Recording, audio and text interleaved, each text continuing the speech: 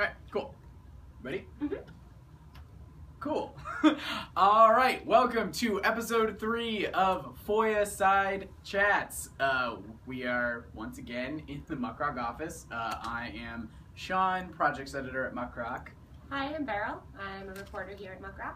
Yeah, and we are recording this on Earth Day, so find your local Earth and tell you appreciate it. And in keeping with the day, we're going to be talking today about one of Beryl's recent pieces on gas leaks. So, Beryl, can you tell us what your project was about, how it got started, and what you found? Yeah, so I had gone to a talk nearby talking about a law that had recently been passed in Massachusetts to deal with gas leaks, which aren't really talked about or thought about unless something goes horribly wrong and something explodes. So you mean gas leaks in pipelines that are underground? Mm-hmm. So particularly on the East Coast and in the Northeast, gas infrastructure is very old, and like a lot of America's infrastructure hasn't had a lot of upkeep. And so gas continuously leaks. And a study had been done by Senator Ed Markey a couple of years ago talking about how just hundreds of millions of dollars of natural gas is lost every year just through gas leaks. And the customers end up being upcharged. There are a lot of environmental concerns.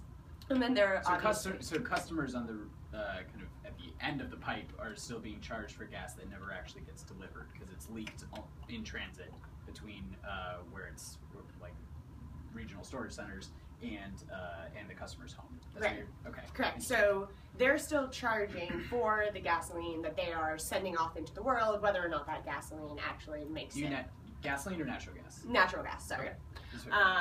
So a law was passed sort of after this report came out, in which municipalities in Massachusetts are now allowed to request all of the information about where gas lines and leaks are located within their towns. So each gas company is required to give this information to the Department of Public Utilities, and they are sort of the holding ground for this information, and then it's sort of incumbent upon each municipality to ask the Department of Public Utilities for that information, so that when they go through and they start, repaving the roads or digging things up, they can see where the bad leaks are and start taking care of them, and so they can better coordinate with the gas companies.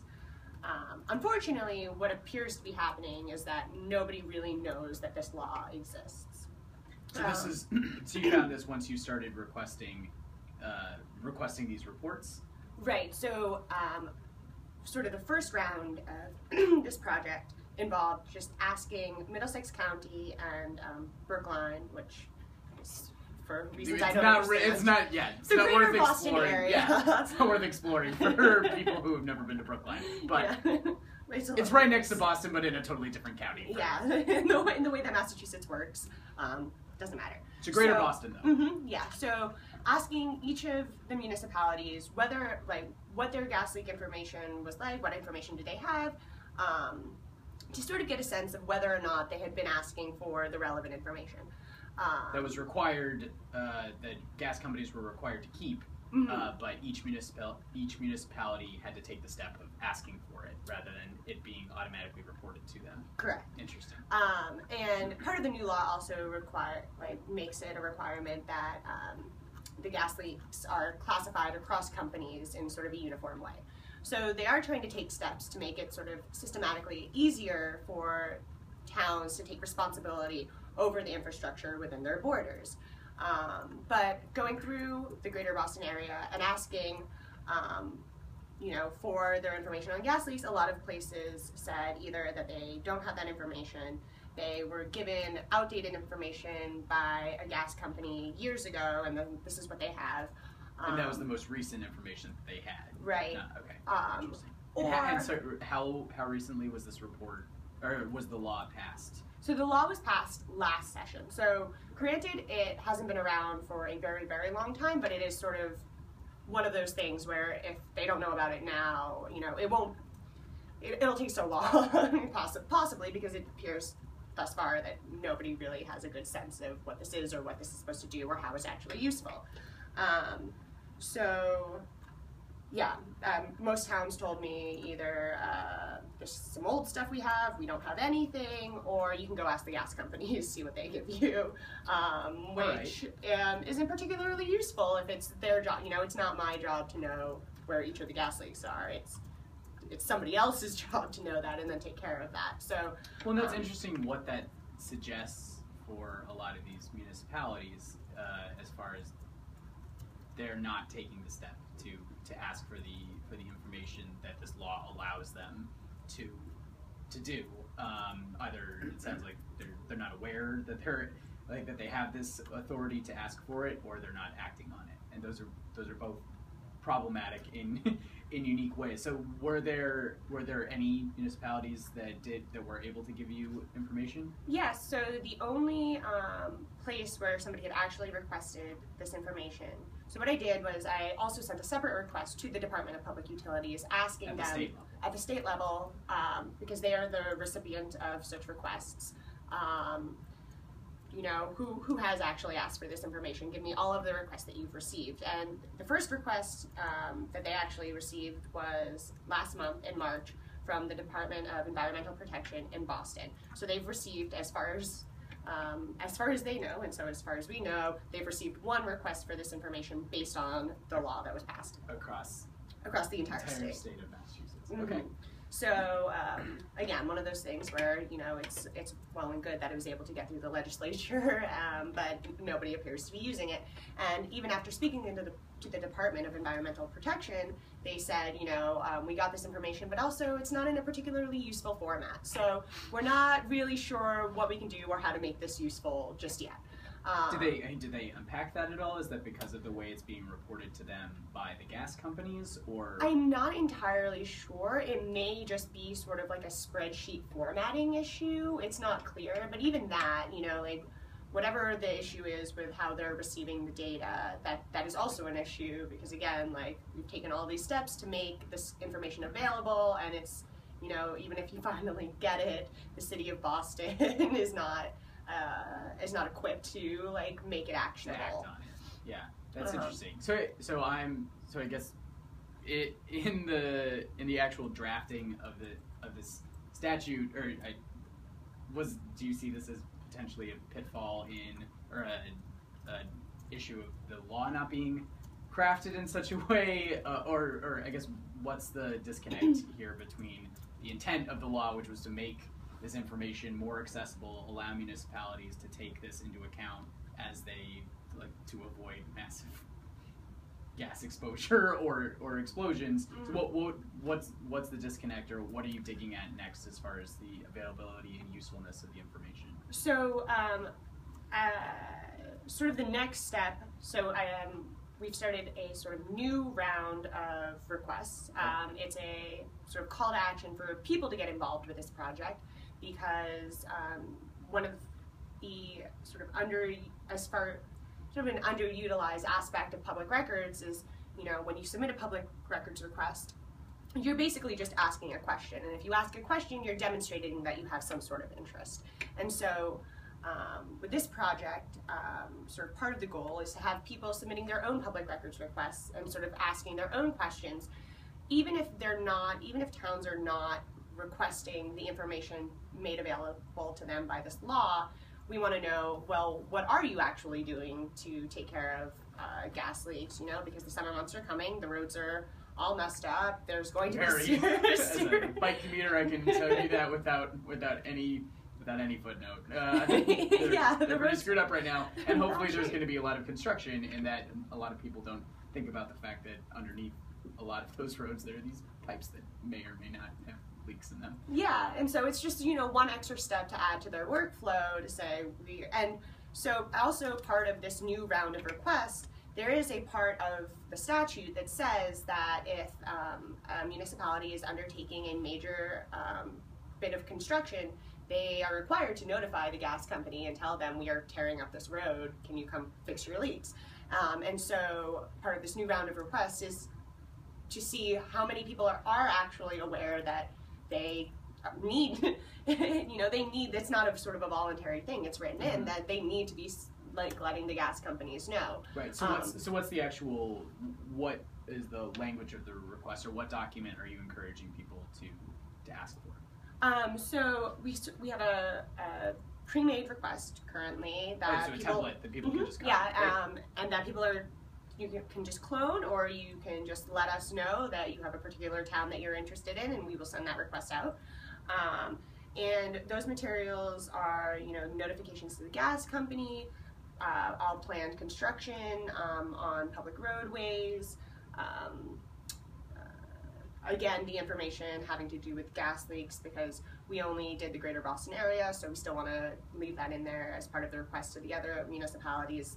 This is kind of each step in sort of the document trail that this law was intending to create. So you said that the notification to gas companies that municipalities are required to give them a heads up. We're doing construction, so you're essentially trying to see have they done that, which would be right, and that would be, I assume, pretty easy to then cross-reference with people in these municipalities would know if there was a major construction project, and then see did they give the appropriate communications out. And then the second part was instances where they've requested the information, request the information from right. DEP. So it's sort of a copy of the original request, and then these added elements. If not these things, then like what do you know about where your gas leaks are, and what are your plans to deal with them.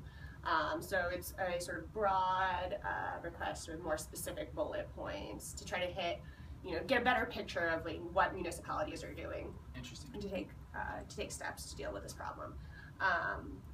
Yeah. Cool. So what did you learn either about the freedom of information, public records process through doing this project, and kind of moving forward? How is what you're learning kind of helping you move forward with the project?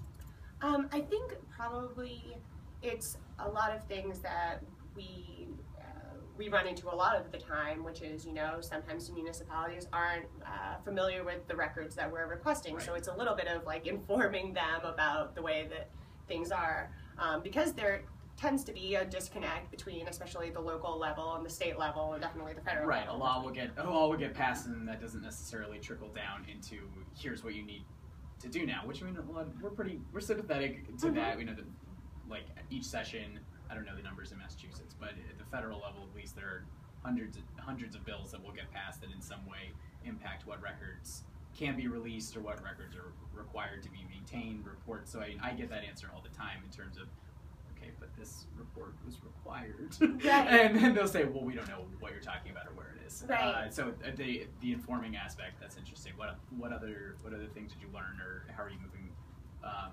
forward with it, given what you learned from the first round?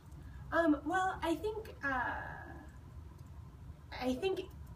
not necessarily something that I've learned, but something that I think will be a more effective way going forward is that being told by various municipalities, especially since they turned out to be mostly all of the municipalities, that's just to go through and explain to each one, like, this is exactly what's happening and this is why I'm concerned. I think this project has a lot of potential to have people who are actually living in those communities like demonstrate that they are interested and concerned, because these are questions that people sometimes don't understand or realize that they can themselves be asking. So kind of like the civic value of public records, and something that's very tangible. It's not some, like, this is something like, are you concerned that there might be a gas leak under this big road? Anybody who drives or bikes or in any way interacts with the road might be interested in that, and so kind of like you said, demonstrating not only interest in government documents and transparency, but this particular area. I think that's a really interesting kind of entree into government accountability and a lot of things in a way it's not like tinfoil hatty. Yeah, because I think a lot, we come across and you come across in your work a ton of instances, right, where people are supposed to be reporting things and they don't, and sometimes it's written in sort of as some sort of way to make people more and anyway.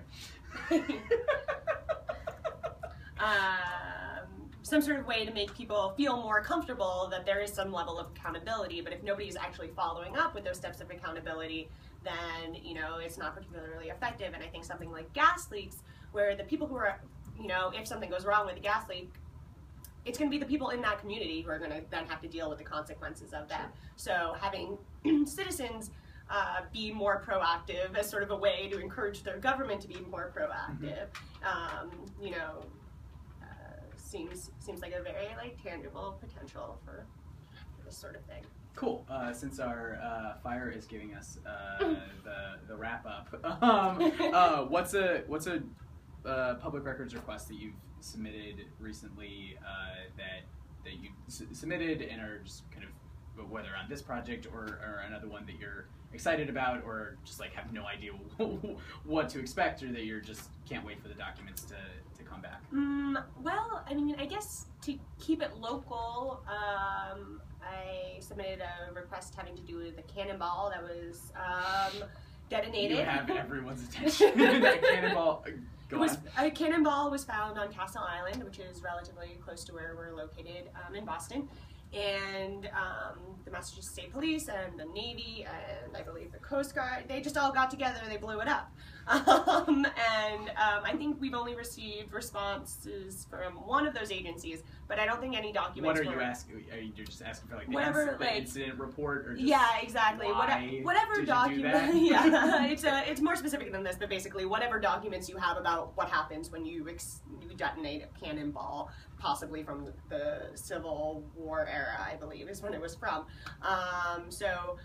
And I also submitted a request to, I believe, the Environmental Protection Agency, because, you know, stuff from that, right. From that time Who knows what's in that? period. That's not a particularly safe era in our history's long and passionate romance with metal. Yeah, yeah, but so far, nobody apparently had to really report anything. So that's what we've got so far. We'll see what the other agencies have to say about it. But maybe sometimes you just get to detonate a cannonball when you find it. Well, with that explosive FOIA request, this has been FOIA Side Chat. Thank you very much for tuning in. Catch us the next time we do this. And yeah, follow us on Twitter at MuckRock, and look at all of our reporting and requests that all of our users are submitting on MuckRock.com. Thanks for joining me, Beryl. Yeah, no, thanks for having me.